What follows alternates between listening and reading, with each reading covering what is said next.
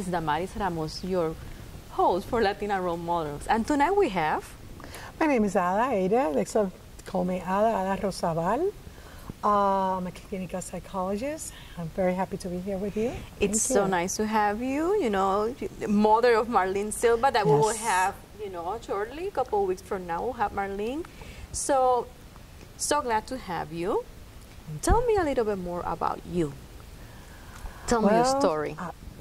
I was trying to think of what were those moments that would define who I am. Well, let's start to saying that you are Puerto Rican. No, I'm Cuban. Ah, wow, what a surprise! What a surprise! What a surprise! So take it from there. Okay. I know nothing. I'm Cuban. I'm Cuban born. I was born in Cuba, and my family left when I was 14 years old with one suitcase for each one of us. We came into the United States with an unknown future. You know, what would become of us? So I know what it is to be an immigrant, the fear, the prejudice. I remember my family decided to move to New York because my father said that there was no work, there was no jobs available for him in Miami, so he decided to go to New York. So I remember that they sent me to a public school where they would send all the immigrants, all the Latin children, they sent them to that a high school called the High School of Commerce. But thank God they closed it and tore it down because it was so bad. Remember the movie Stand and Deliver? You know, we all the people, we all the ghettos, everybody that were there, they were really bad people. I was very naive. You know, I came from a country like Puerto Rico where everybody, you know, like mothers stayed at home and took care of their children. Traditional families. So when we got to New York, my mother had to work, so I was there all by myself in this terrible and horrible school. And they sent us to this special classroom where I remember that it was December actually. It was very cold. And the teacher, I will never forget his name, Mrs. Kane, she opened up the windows and we were very cold because we were having, not me, I mean all those of us that were there, they came from different countries. There were girls and boys from Nicaragua, from Puerto Rico, from Caribbean, Cuba, South America. All Latin American. And I remember we were all very poor. We were all immigrants, and we didn't have the good clothing for winter. We didn't have the appropriate clothing for winter. So we would say, please close the windows. And she would say, why did you come? If you didn't have the nice clothing, you shouldn't come to this country because this is a cold country. And I remember thinking to myself, you know what? I'm going to get used to the cold. I'm going to be somebody and I won't let anybody push me around. So I guess that was the best school that I was in. Later on, I changed school. I remember that...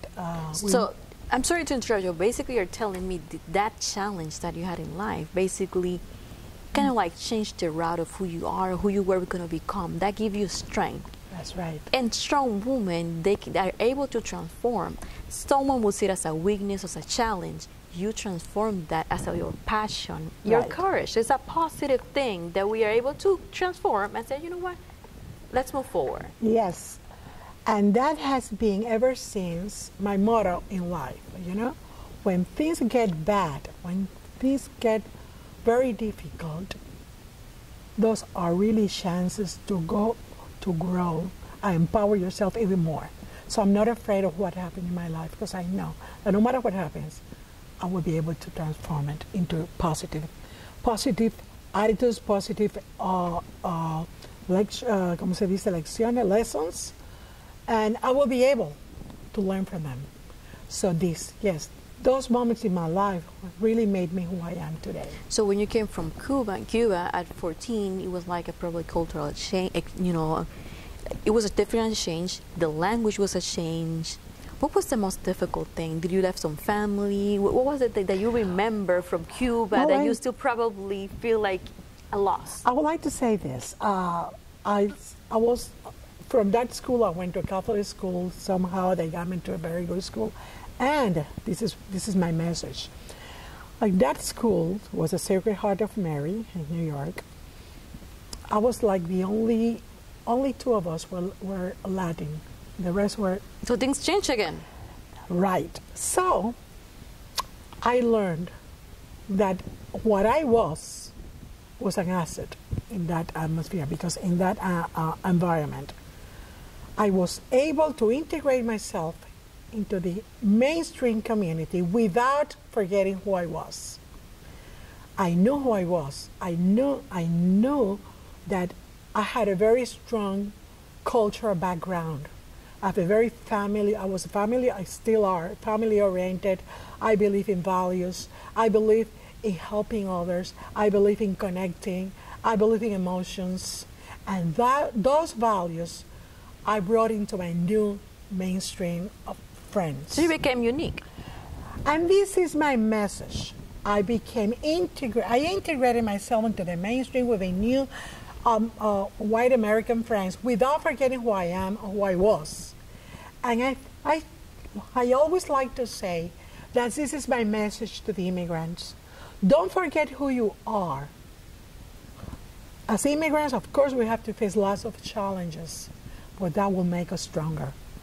Don't forget who you are, face what you have to face, and do integrate yourself into the mainstream. Learn the language, learn the new culture, learn the laws of the country, learn the opportunities you have, learn what you need to learn, and become one of the mainstream culture without forgetting who you are. I remember that we left to Puerto Rico because my father got very sick, and then we left to Puerto Rico. And when we got to Puerto Rico, I became Puerto Rican. I love Puerto Rico as much as I love Cuba. Puerto Rico is my land, it's my homeland, it's my step homeland, and I really, really love it because it welcomed me when I needed it most. So I learned the lesson again. I became a Puerto Rican without forgetting who I was. I'm a Cuban, I'm American, and now I'm Puerto Rican. I love that country. I married there, married a very good man who was also a Cuban who went to Puerto Rico.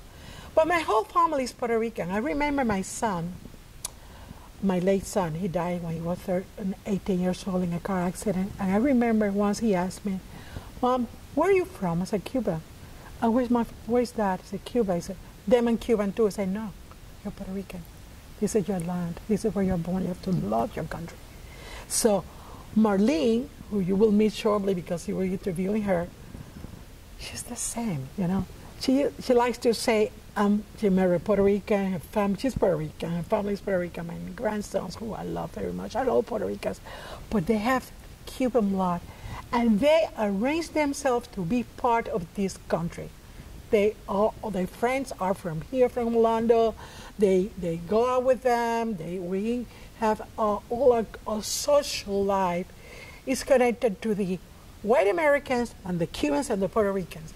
So we learned that there's no difference. We should not let them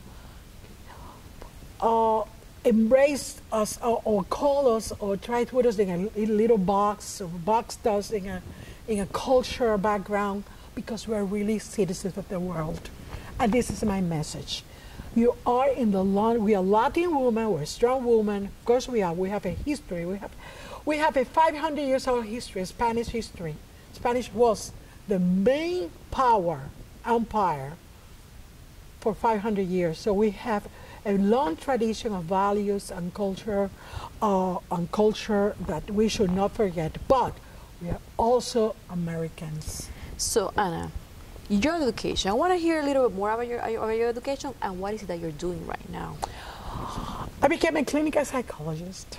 I'm working primarily with families and couples because I believe that families, those are my values. You know, the familismo, we call it.